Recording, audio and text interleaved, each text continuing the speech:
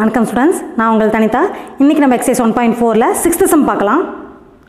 From the curve y is equal to x, draw y is equal to minus x, y is equal to 2x, y is equal to x plus 1, y is equal to 1 by 2 into x plus 1 and 2x plus y plus 3 equal to 0. So, இப்போ first நமக்கு y is equal to x ங்கற curve எப்படி இருக்கும் நமக்கு தெரியணும் இல்லைங்களா? So y is equal to x னா என்னது? x is equal to 1 னா y ஓட வேல்யூ 1 1, 1 2, 2, 3, 3. So இந்த பாயிண்ட்ஸ்லாம் ஜாயின் பண்ணா நமக்கு என்ன லைன் கிடைக்குமோ அதான் y is equal to x ங்கற line. ஓகேங்களா? அப்ப இந்த மாதிரி நமக்கு ஒரு லைன் கிடைக்கும். So this is y is equal to x. இப்போ y is equal to minus x அப்படின்னா நமக்கு என்ன ஆகும்? ஸோ இது வந்து y is equal to minus f of x எடுத்தீங்கன்னாவும் சரி, அல்லது y is equal to f of minus x எடுத்தீங்கன்னா சரி, எப்படி எடுத்தாலும் ஒரே தான் ஆன்சர் வரப்போகுது. So y is equal to minus f of x எடுத்தோம்னா இது வந்து curve is reflected about x axis. So x axis வச்சு ரிஃப்ளெக்ட் ஆகிறப்ப இது அப்படியே ரொட்டேட் பண்ணுவீங்க, x axis வச்சு ரொட்டேட் பண்ணுவீங்க. அப்போ இது கீழே வந்துடும், இது மேலே போகும். அல்லது y is equal to f of minus x எடுத்தீங்கன்னு வச்சுக்கோங்க, அப்போவும் உங்களுக்கு என்ன ஆகும்னா it will revolve the reflection about y axis கிடைக்கும். So reflection about y axisனா y axis வச்சு ரொட்டேட் பண்ணணும்னு சொல்லியிருக்கேன். அப்போ இது லெஃப்ட் சைடு போகும், இது ரைட் சைடு வந்துடும். ஸோ எப்படி ரொட்டேட் பண்ணிங்கனாவும் சேம் லைன் தான் வரப்போகுது. So you will get the line like this. இது y is equal to minus x. So இங்கே நம்மளுக்கு இதுக்கான ஸ்டெப் எப்படி எழுதலாம்னா the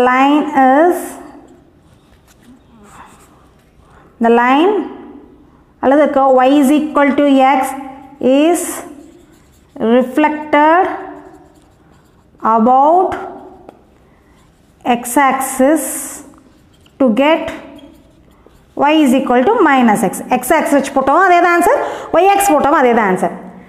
next y is equal to 2x. So இங்கே வந்து நம்ம பார்த்தீங்கன்னா y is equal to c into f of x, அதாவது ஒரு கான்ஸ்டன்ட்டால் மல்டிப்ளை பண்ணுறப்ப if that constant is greater than 1 இருந்தால் அது வந்து shrink ஆகும், அதாவது it will move away from x axis. So 2ங்கிறது greater than 1, அப்போ x axis விட்டு கொஞ்சம் விலகி போகும். அப்போ நார்மலாக இருந்த curve வந்து கொஞ்சம் விலகி போய் இப்படி வந்துடும். So you will get the line like this. So இதுதான் y is equal to 2x. the curve, அதாவது the line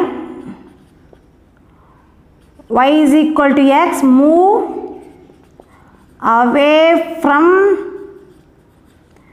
x axis to get y is equal to 2x. x axis வந்து கொஞ்சம் விலகி போகணும், இப்படி இருந்த curve இப்படி வந்திருக்கும், அவ்வளோதான். So y is equal to 2xங்கிற line ஈஸியாக கிடச்சிருச்சு. நெக்ஸ்ட் பார்த்தீங்கன்னா third subdivision y is equal to x plus 1. சரிங்களா? So y is equal to x plus 1ங்கிறது நம்மளுக்கு y is equal to f of x plus cன்னு எடுக்கலாம், அல்லது y is equal to f of x plus d. ரெண்டு விதமாக எடுத்திங்கனாவும் ஒரே இதாக வரும். So f of x plus cனா நம்மளுக்கு வந்து என்ன ஆகும்? Move left side 1 unit move பண்ணணும். அதே f of x plus dனா move upward 1 unit. So நீங்கள் எப்படி மூவ் பண்ணிங்கனாவும் ஒரே ஆன்சர் தான் வரப்போகுது. இந்த கர்வ் அப்படியே தள்ளி வைக்கிறீங்க. So you will get like this.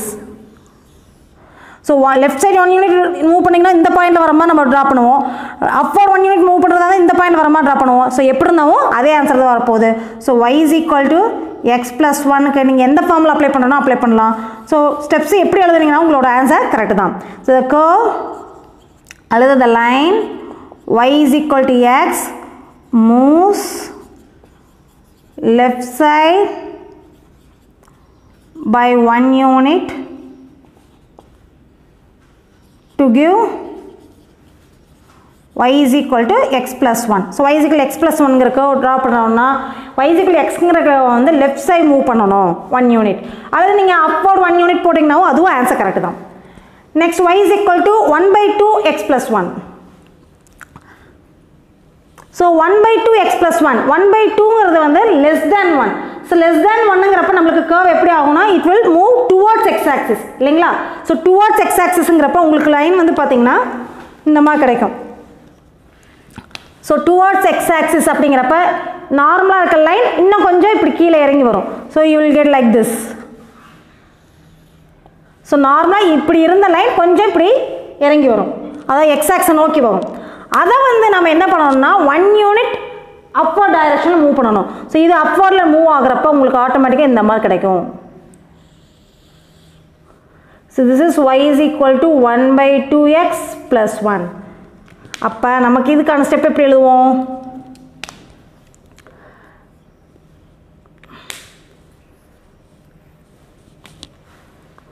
So the line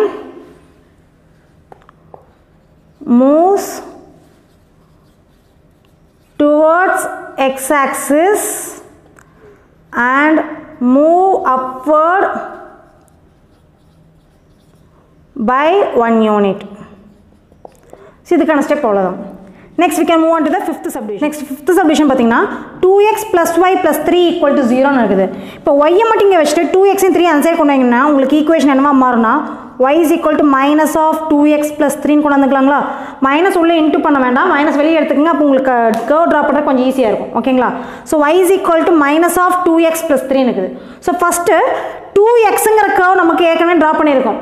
சரிங்களா? அந்த கர்வை நான் என்ன பண்ண போறேன்னா 3 யூனிட்ஸ் லெஃப்ட் சைடு மூவ் பண்ண போறேன். ஏன்னா f of x plus c ஃபார்மட்ல இருக்குது.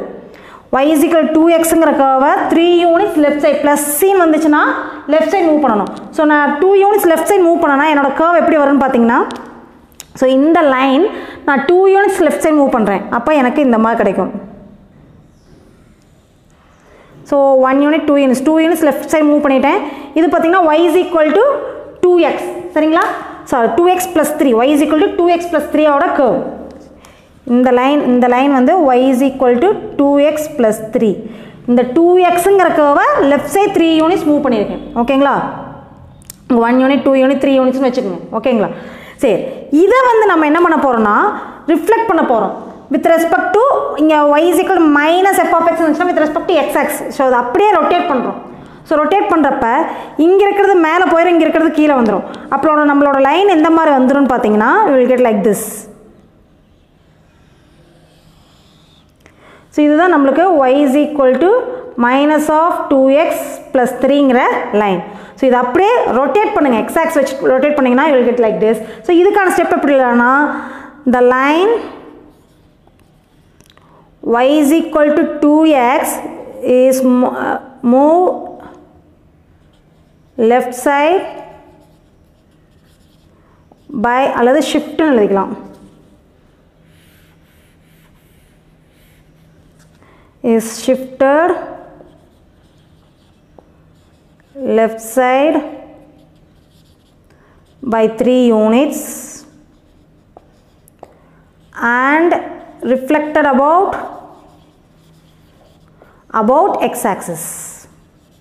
So x axis வச்சு ரிஃப்ளெக்ட் பண்ணீங்கன்னா உங்களுக்கு தேவையான லைன் கிடைச்சிடும். So this is our required answer.